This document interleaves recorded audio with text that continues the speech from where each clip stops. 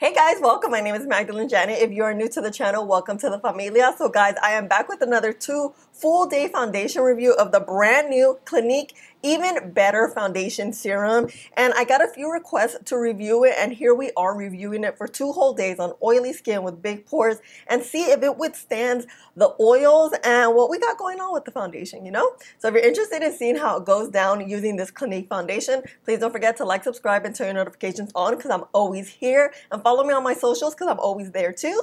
And let's get started. Good morning, guys. Let's start. So, I actually put eye makeup on because I haven't done that in like 2 weeks. So here we are. Face is cleaned. I put moisturizer, sunscreen, all that jazz probably about 30 minutes ago. So let's just start with some L'Oreal primer. This is a blurring primer. I really like it. It works pretty well and I like the texture. So we're just gonna concentrate it all over the face. And per the usual, I'm gonna let the primer sink in and I'll be back. So here is the box of the foundation. I like to show you guys. And here's the foundation. I like this little contraption here. The packaging is really nice. It took me a while to figure out my shade. I purchased mine at Ulta, where I always have difficulties figuring out a foundation these days. I got her open. She looks like a little egg, huh? Okay, we have a pump here. Kind of like this. Not sure if this is gonna be my shade though. Let's shake her up. Might be a little deep or no. Oh, okay. Let's use 2 pumps. It's watery, so okay. Actually, no, oops, I'm forgetting something. Let's put powder underneath. We're gonna use this Collab powder really quick. Now that we have our primer sunken in, we're gonna still remove some powder and just put that powder in the center of the face. Look, as I still have the foundation on. Okay, what we just did is create a matte barrier with the powder. You don't want to put a lot of powder because your foundation is going to start crumbling if you put too much. And look, as you see, there's nothing left on the sponge. And our sponge is damp. Make sure it's damp, not full on wet. A wet sponge will separate all your products, powders and liquids, you know? Okay, now let's start. All right, so as I apply the foundation on, I'm gonna give you all the info about the product. The brand new Clinique Even Better Clinical Serum Foundation with SPF 25 retails for $42.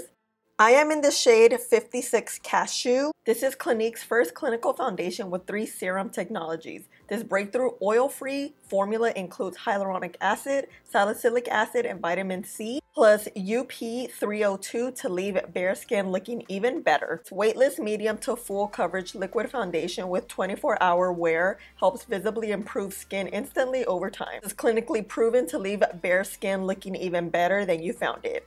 And the foundation comes in a 1-ounce bottle, and this foundation comes in 42 shades.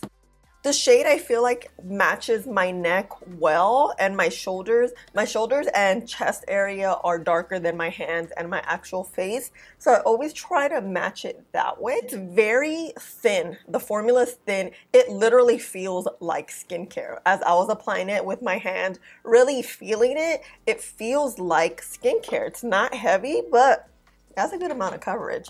You do have your skin's glow. Okay, let's get closer. It's a lot lighter weight than I expected it to be. It's nice. You can see your skin through. It's a buildable coverage foundation. So, right, so let me just put some concealer on it. All right, guys, I am back.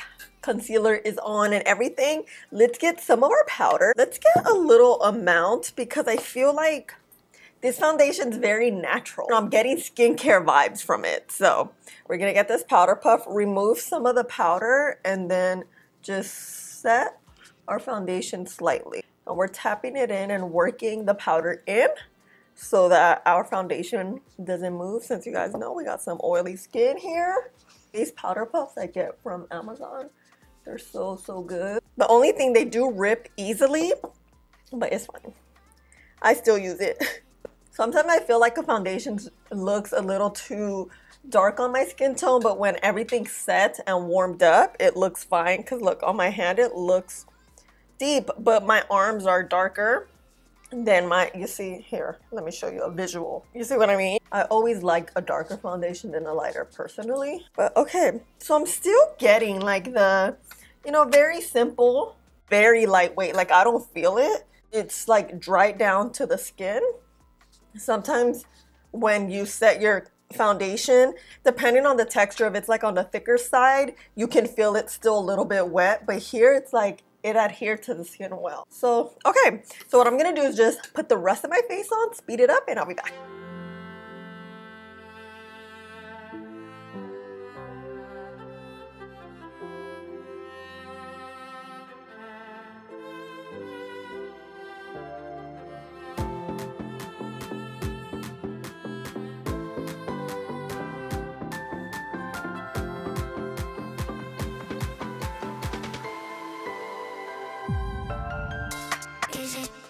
Back. So it is 8 o'clock in the morning. We're starting off early.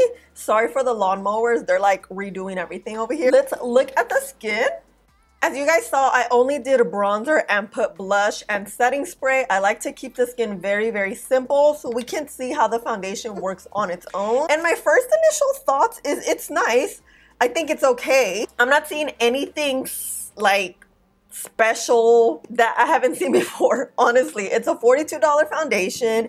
It is a serum though. Like it's like a serum foundation. Those foundations tend to be a lot thinner, a lot movable, a lot more skin-like. It does have a good amount of coverage, so that's very impressive because the texture, the way it physically feels, I feel like you wouldn't really get a lot of coverage because it's like a your skin but better. Honestly, I didn't have any expectations, so I just didn't know what to expect. Yeah, I wasn't planning on reviewing it, but a couple of you guys asked me to, and I was like, you know what, for sure, you guys want to see it, here we are. I kind of looked briefly. I haven't seen our skin tone review this foundation, so I know it's very, very helpful for you guys to see someone that looks like you reviewing foundations, you know. I do like that you don't see any pores.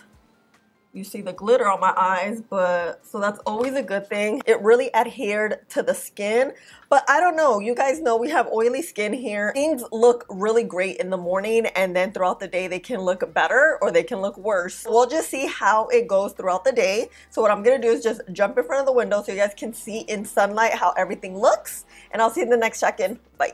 All right, guys, want to show you how the skin looks in daylight, and honestly, it looks good. I think it looks nice, right? It looks maybe better in daylight. I have a feeling it's gonna warm up to the skin nicely. So we'll see. Talk to you later. Bye. Hey guys, I'm back. So it is 8 o'clock in the evening. We've had the foundation off for 12 whole hours. And I want to show you guys here some footage I took at around 3 or 4 o'clock in the afternoon, just showing you how the skin looked in sunlight. And at this point, I felt like it looked pretty good. I did notice some of my oils coming through, but it was nothing bad or nothing too much. And here we are now, 12 hours later, and let's take a close look. Don't mind this. I don't know what that is. And I will say, as of right now, I feel like the skin does look nice. The foundation is a very, very lightweight foundation. I think that my skin looks a little bit on the oily side, but it's not a like matte or full coverage foundation. It's just like a skin hugging, loving foundation. Like I told you guys, it felt like a serum, kind of like skincare on your skin. I don't think it's meant to be worn the way I feel like most foundations are worn, putting a good layer on and then setting them with full-on setting powder. I feel like that's not the way this foundation is meant to be, but I feel like a lot of us, especially here on this channel, wear our foundations that way. Especially if you have oily skin, we have to set it down. At that point, we're just gonna look a hot mess, and that's really what we don't want to look like, you know? I don't know, I just think it's okay. I'm a little bit more oilier than I would like to ever be. I don't know, I'm still a little bit on the fence about this foundation, especially for the price. It's $42. I mean, it held on well. I did notice here at around 12 o'clock, it was already removing, like some of the area right there was removing. I did remove my lipstick, so that might have been the case, but even getting really close, you see like all that oily stuff and the separation. I don't know, you can just see a lot of my pores, a lot of texture right now. Let's tap our face really quick and see how the foundation looks. So yeah, it just feels like skin. It's very lightweight, you know, it's okay.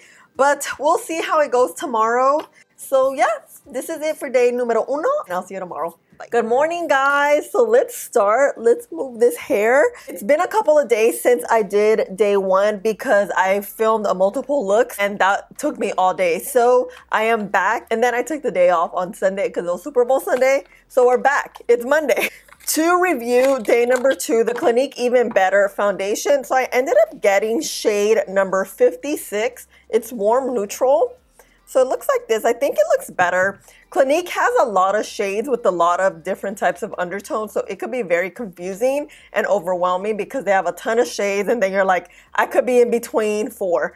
So it's a good thing because there are shades available with good undertones, but it's like a trial and error type of deal. Today we are not gonna use primer and we're just gonna go straight in with the foundation. I already put my skincare on. It's been on the face for like 30 minutes or so. And I usually use my favorite paddle brush, which is this one from Smashbox, but it's dirty. And these paddle brushes, you can't really use them dirty because it builds up. Since it's a liquid, it's just gonna be thick and it's not going to apply the foundation well. So I always recommend to start with a clean brush. Right, we already shook the foundation. Let's use this much. Yeah, this shade looks a little bit better. What we're going to do is get our paddle brush. This is not as thin as I would like it to be, but it's okay. It's a MAC. And oh yeah, this shade is better. So we're just going to paint the foundation on.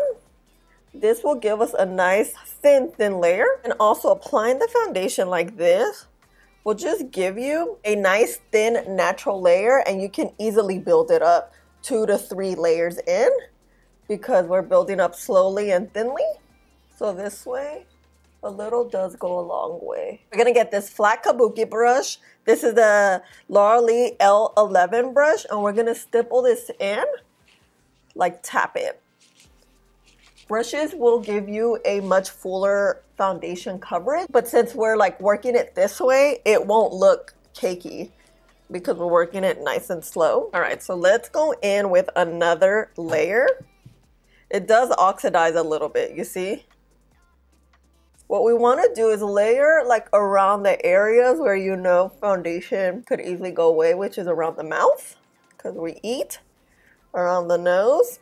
I keep it away around my pores because the more product you have there, the more it's going to accentuate the pores throughout the day, especially when your skin is like warming up, which it's constantly doing, you know? So I'm just going to go around the face. I would say to go a shade down if you are my skin tone because it's oxidizing. I didn't realize how much it oxidized yesterday. The shade was already a little deeper on me, so I just figured, oh, it's, you know, looking the same. But no, I can really tell now that it's oxidizing. All right, guys, so let's get a close-up of the foundation. This is 2 layers in, and I will say it looks pretty natural. We have a very nice, glowy, radiant look. I feel like I'm liking it a little bit more today. I don't know, it's just application, but we'll see how it works out without primer. So let me just put some concealer and then I'll be back. Guys, I'm back. So we're gonna go in with this Huda Beauty setting powder to set our foundation down. So what I'm gonna do is get our powder puff. It's new, but you know, I just used it for my concealer. So we're gonna get some powder, remove it off, and then start working the powder in. This way we can work the powder in thin layers and we'll just have a better result and our foundation won't melt off, you know? Guys, this is how the skin looks with only powder. I feel like it looks really, really good. Super smooth, super lightweight. I really like how it's looking today. I always prefer this application way anyway. I just feel like it gives you the longest, most natural looking foundation and a good amount of wear, you know? Not too bad. So let me just put the rest of my face on and then I'm running a little bit behind, but it's 8:22 in the morning. So this is how the face looks. All I did was put bronzer, blush, keep it very, very simple per the usual so you guys can see how the foundation looks. I feel like I'm liking the foundation a little bit more today. It just feels better. It looks better. I feel like it applied better using the paddle brush. But I'm still getting very similar results from day one. It still feels very lightweight, skincare-like, but it has a good amount of coverage and pigment. So per the usual, let me jump in front of the window so you guys can see how the skin looks in daylight. And see you in the next check-in. Bye. So it's pretty gloomy today, but just want to show you guys how the foundation looks. What do you guys think? Let me know, but it looks good. I always just like to show you guys in daylight just so you guys can see pores, texture, and all that jazz. Because studio lighting could be so different from daylight, you know? But yeah. Okay, ciao. Hey guys, I'm back. It is 8:30 in the evening. It's been 12 hours that I've had the foundation on, but I wanted to show you guys here at around 3:30 in front of sunlight how the skin was looking, especially because today we did not wear primer and we're pretty much just testing out the foundation on its own. And at this point, I felt like the skin looked really good. I think it looked a lot better than day one.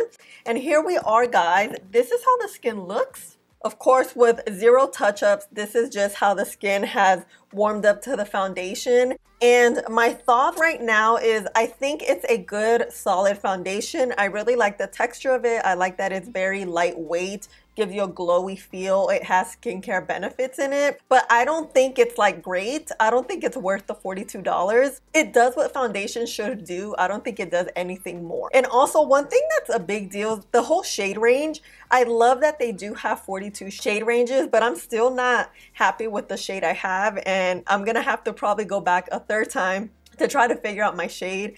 And it shouldn't be that difficult. For the most part, I know what my foundation shade is, but I've had to go back and forth trying to figure it out, and I just personally don't like that. It's very expensive to be okay. If you like the very light makeup every day, your skin but better, this will work for you, but it doesn't do well when you build it up, because when we build it up today, it looks nice, giving me the average vibe instead of giving me something like the Shiseido foundation. Just gives you a beautiful radiant finish that lasts all day. Throughout the day, I feel like it just kind of melts away a little, you know? Like all this area here is pretty much gone. You can see my pores and everything. So would I buy this foundation again? No. Do I think it's horrible? No. But yeah, I like the little egg shape, but that's it. And oh, I wore my mask, but it did transfer a lot onto my mask. I wore it maybe about 2 hours ago. Here is how my mask looks. So you see all that transfer? It does transfer up.